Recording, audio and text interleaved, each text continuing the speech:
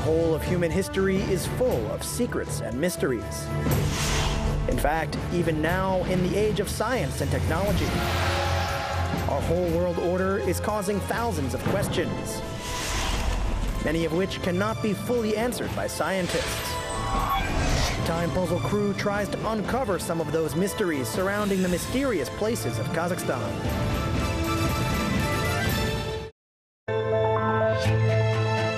The mosque of Zharkent city is a unique example of architecture combining elements of a classic Chinese pagoda and Eastern temple.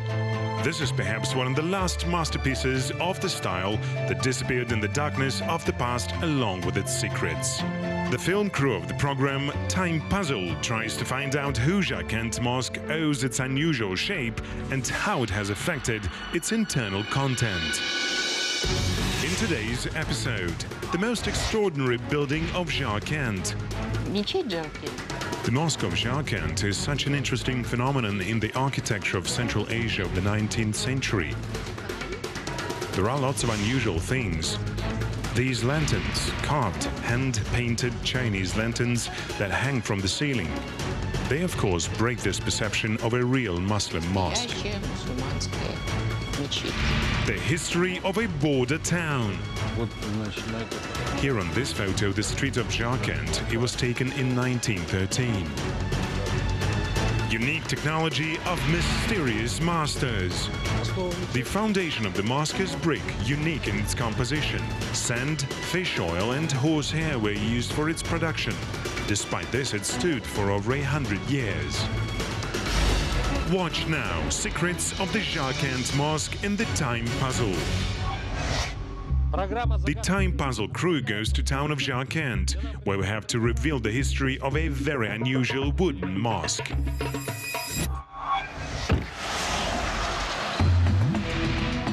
Zharkent, a small town located almost on the border of Kazakhstan and People's Republic of China. The regional center of Panfilov district, which has nestled on the flat part of Jungar town. Despite its status, it is a classic example of a one-story provincial town, attracting tourists with the nearby trade centers Kolgos and two attractions located right on the entrance to the city.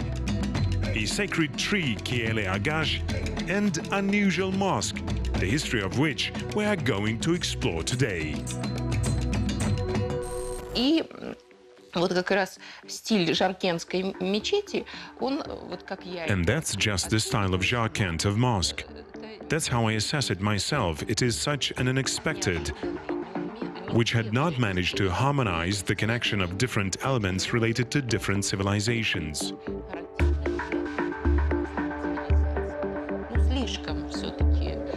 Two heterogeneous styles were used, which were opposite to each other. Yes, and they were contradicted not just some aesthetic direction, but opposite according to religions of the people who ordered buildings of these mosques, the construction of the mosques. So I think that in present days, the construction of such mosques is simply impossible.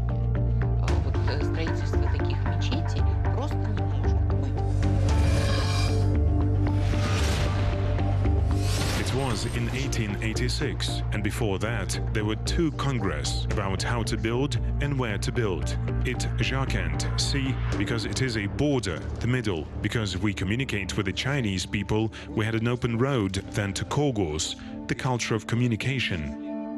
The city, which appeared on the border of two mighty empires, which continued the century-old trade traditions of the Silk Road, attracted a huge number of people. The life in the town of Zharkent was so vibrant and humming, there was even a photo studio in the town, which was a rarity in the county town at that time.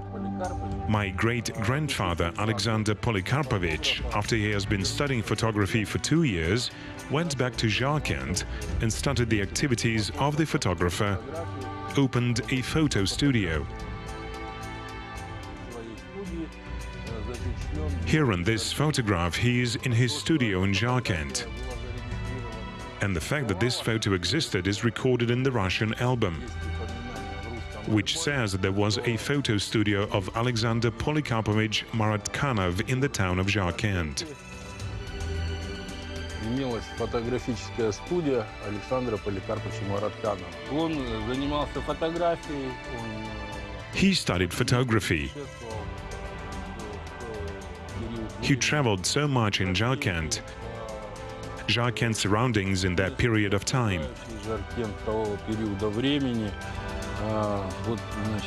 Here on this photo, the street of Zharkent, made in 1913.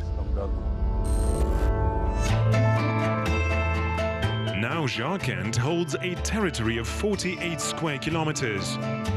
About 43,000 people live here. It was founded in 1881 by a Russian army general Kropotkin on the site of the old settlements. Since the beginning of its existence, it was called Zharkent, a city in Yar, or in Kazakh, Zhar Cliff, and Kent town. In 1942, the city was named after the legendary General Panfilov, and in 1991 restored the historical name Zharkent. About the mosque. Well, I passed by it for many times, but since we were all raised by atheists, we never asked stupid questions. What is it and why is it here? I didn't know anything about it except that it is a very beautiful building with beautiful roofs up to the certain times. Zharkent Mosque is an architectural jewel adorning the city almost throughout its history. Incredible building was inspired and amazed everyone who saw it. One of these people was the great Kazakh artist Abulkan Kasteyev.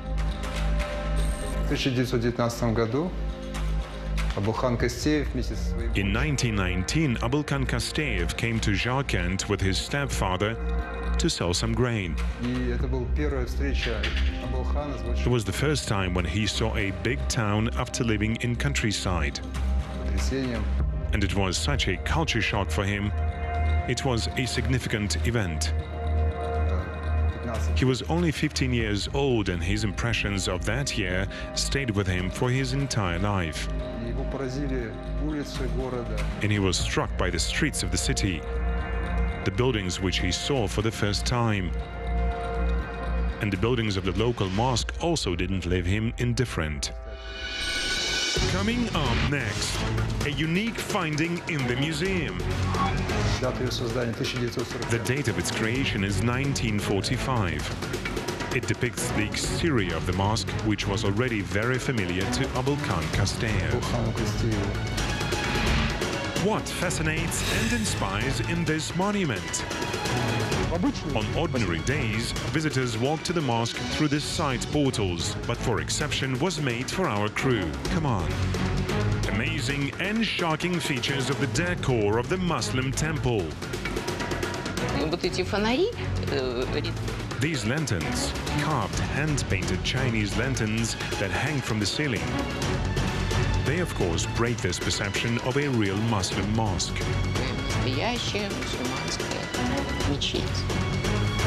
Watch and don't miss it. Secrets of the Zharkent Mosque in the Time Puzzle. Abulkan Kasteyev was born on January the 14th, 1904 in the village of Shezhin near Zharkent. Subsequently, he became one of the founders of Kazakh painting art. Now State Museum of Arts in Almaty is named after Abulkan Kasteyev. Later in the vaults, we have discovered a watercolor wizard depicting Zharkent Mosque made by the artist in 1945. This is a small piece of art which is kept in the collection of the State Museum of Arts named after Abulkan Kasteyev, called Uyghur Mosque. It was created in 1945. It depicts the image, the exterior of the mosque, which was already familiar to Abulkan Kasteyev. It was the showplace of this town. The Abulkan Kasteyev depicts it as an artist. It is important for him to convey the appearance, the artistic features of the building to fit it into the landscape. It should be noted that in the works of Soviet artists, fiction wasn't allowed. And Abulkan Kosteyev always was very accurate. I mean that his works can be considered documental evidences of his time. That's why we can be pretty sure that the mosque really looked like this, and all the smallest details are shown very accurate. However, this picture is just a silent witness to the unusual beauty of the building, which is incapable to unveil the mystery associated to construction process. Risalat Karimova, PhD professor, head of Uyghur department at the Oriental Studies Institute, and she is being our guide to this story. Историей мечети Жаркентской я заинтересовалась сначала, когда писала кандидат. I first became interested in the history of Zharkent Mosque when I was writing my PhD thesis, and I was interested in working with woodcarvers who were restoring the mosque. And later, when I was writing a doctoral thesis, I studied architecture. I learned architectural construction of this mosque. Zharkent Mosque is such an interesting phenomenon in the architecture of Central Asia of the 19th century.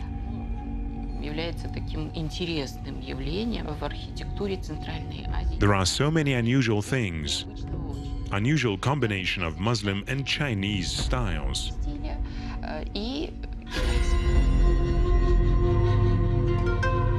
Мешіт Жаркент қаласы құрылған елге қоныстанғаннан кейін, яғни After Zharkent was inhabited with Kazakhs, Dungans, Uyghurs, that is Muslims, people realized the necessity to build a mosque. ислам нұрындағы адамдар, жолындағы адамдарға мешіт керек болды. Мешіт At first, they held a Kurultai in 1982, and then, after the Kurultai, they decided to build a mosque. осы мешітті салу туралы шешім қабылданады. Probably immigrants, Muslim from China, who were homesick, wanted this building to remind them about their homeland. Стиль, в котором выдержана архитектура мечети, носит название. The mosque is made in Muslim Chinese or Chinese Muslim style. Что более, что ли, подходящим является мир. I'd rather call it Muslim Chinese. In my opinion, it will be more appropriate because this style appeared in Muslim country as the result of the mix of Muslim and East Turkestan architectural style.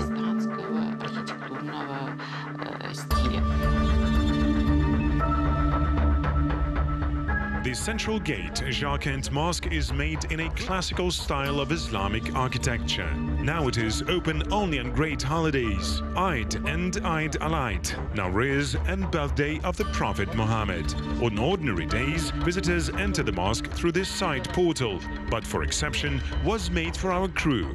Come on.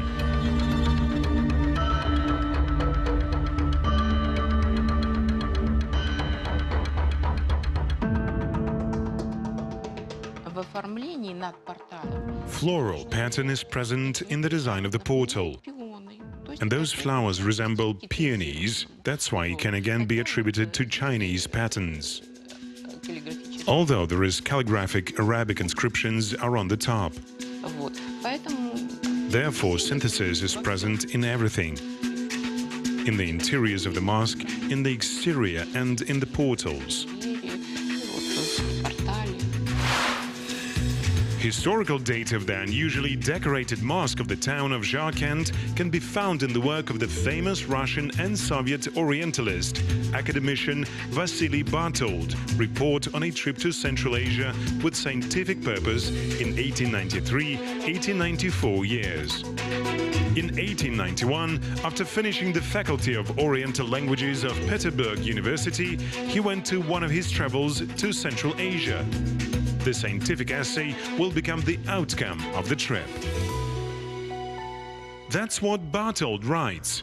The interior of the temple doesn't match the interior of a usual mosque. It is more like an interior of Christian churches. The mihrab, similar to the altar, is opposite to the entrance, which is connected by 2 rows of columns. The choirs are located on both sides. The stairs lead to them.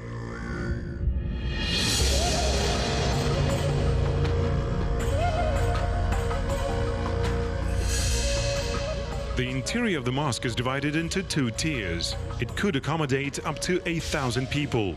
Men's prayer hall is on the ground floor and the second floor is intended for women. These classic Chinese lanterns are very unusual decoration for the interior of the mosque. This is more typical of Buddhist pagodas than to the traditional Islamic mosques. Китайские фонари тоже, вот если представить. Chinese lanterns. Here too, if you imagine, just imagine 3 walls. They are decorated with quite traditional carved ganj and filled with arabesque stylized in Eastern Muslim pattern. Ближе к мусульманскому, да. Вот, но вот эти фонари резные. But these lanterns, carved, hand-painted Chinese lanterns that hang from the ceiling, they of course break the perception of a real Muslim mosque. Что это настоящая мусульманская мечеть. What fate was designed for the unique building by Soviet system? The mosque existed for no special reason for many years. Communist Party forbade us to profess Islam and we were unbelievers, we were atheists for 70 years. So what was here? Will it be possible for the time puzzle to find the archival documents? I addressed the archives of the Museum of the Mosque. I was told that all the funds had been transferred to some sort of school. All the photos, all the materials are gone in an unknown direction. I haven't been able to find anything. Secrets of Chinese architect. The wood that was delivered here, of course, it is unique. First, it is very old wood, and this mosque too, and this building is still intact. The construction of the building is rigid. Secrets of the Zharkent Mosque and the time puzzle. The unique temple has not escaped the fate of all the religious buildings in the Soviet Union. After its closure in the 20s of the last century, the mosque was a cinema, hostel and even a vegetable store. Only in the late 40s was conducted first in-depth study in which this outstanding architectural monument was taken under state protection. In 1969, studying of features of construction and decoration carried out, the result was the decision to create unusual museum, architectural artistic complex Zharkent Mosque. Now it is a monument of history and culture of Kazakhstan of national importance. The current museum of architectural artistic complex Zharkent Mosque, which is headed by Sharipkan Turganov for the past 22 years.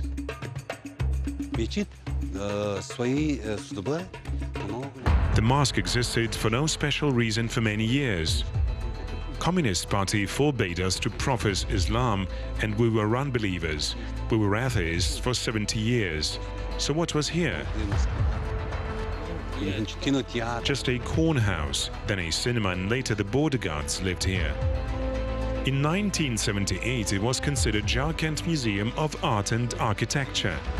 The unusual form of the building, its eclectic design and a difficult fate is only the first stage of the amazing maze of secrets related to Zharkent Mosque.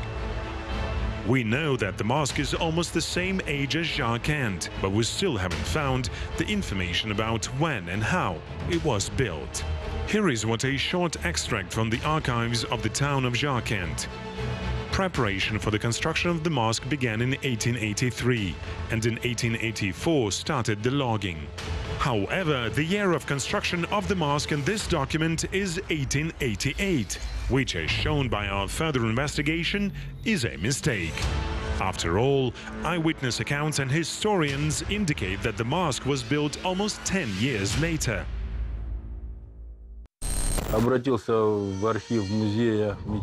I addressed the archives of the Museum of the Mosque. I was told that all the funds had been transferred to some sort of school.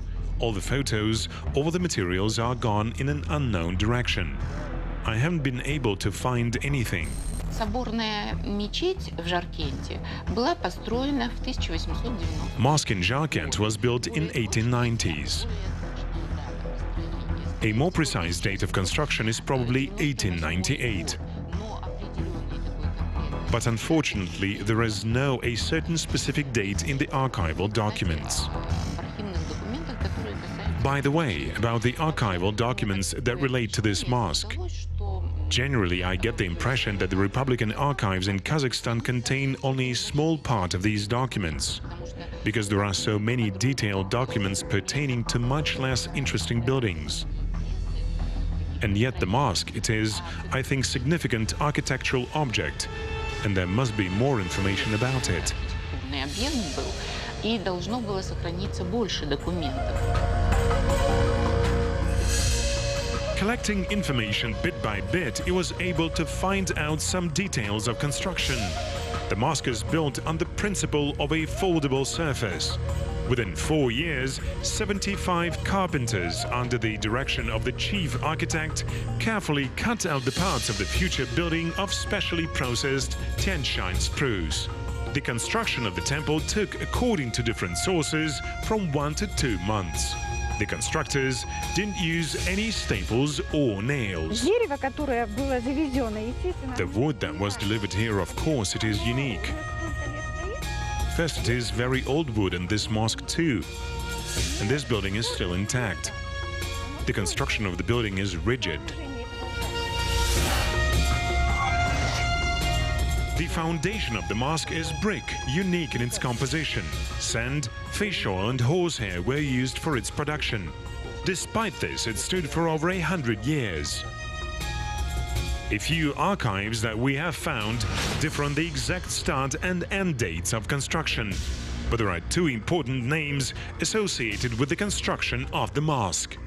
Соборная мечеть в Жаркенте, она была построена в основном по заказу. The mosque in Zharkent was built by order and for account of Semirechynsk first guild merchant, millionaire philanthropist, Uyghur Richman Vali Akun Yoldashev. Поэтому в народе она и носит название мечети Вали. Therefore, the mosque is named after Vali Akun. Vali Akun Yoldashev already had the status of honorary citizen of the city of Zharkent, and he got official permission to build this mosque. One of the central personalities of this story is Vali Akun Yoldashev, major merchant, a merchant of the First Guild. He was present personally at the coronation of the last Russian Emperor Nicholas II and was awarded with high honors not only in Tsarist Russia but also in China. He took the lead in organizing the construction of this mosque. The first thing Yoldashev had to do is to choose the architect whom the construction of this important object could be trusted to. People told, and I have read about the architect. The Chinese man built this building, Chinese architect. His name was Kon Pik. And people told that he was executed for the construction of this building. Later, when he came back to China, he was executed because of the beauty of this building.